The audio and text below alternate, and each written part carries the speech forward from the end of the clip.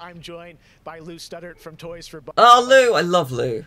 Yeah, so the way that the flashback tape levels work is that they are kind of a peek back in time to the 90s when Cortex was actually testing on Crash and Coco before the events of Crash Bandicoot 1.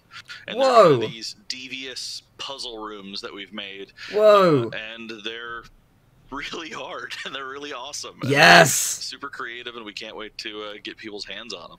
Yeah, difficult levels, I yes. demo this a few weeks ago, and that was a challenge. So I can't imagine how nefarious these are. How are they going to be sort of integrated into the game? Are they optional, like offshoot stuff, or how do you get to them?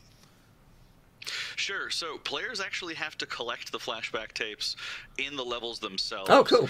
They're an object that they can pick up, and to actually pick them up, they have to reach them in the level without dying. It's kind of a homage to the death routes from the original trilogy. So players have to reach these objects in the level, pick them up, and then once they get them, they'll get access to these unique levels.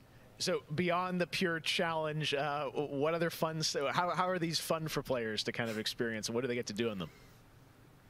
Sure. So one of the things that we did was we actually used these as, like I said, puzzle rooms. Really kind of fun, nefarious, devious ways for Crash to really express that pure platforming kind of aspect of gameplay. That oh man, I love this already. Narratively for us, it was really cool to layer in kind of a unique perspective. It looks super tough. I love it. This is the moment when Cortex is really excited about the prospect of Crash being on his team, because Crash was originally created by Cortex, and so this is a weird point in time that's never really been explored in the games before. Oh, that's so cool. All right, well, Crash 4, it's about time. Looks phenomenal, Lou. We cannot wait to check it out in October. Thanks for joining us. Oh, that's so awesome. Yeah, thanks for having me.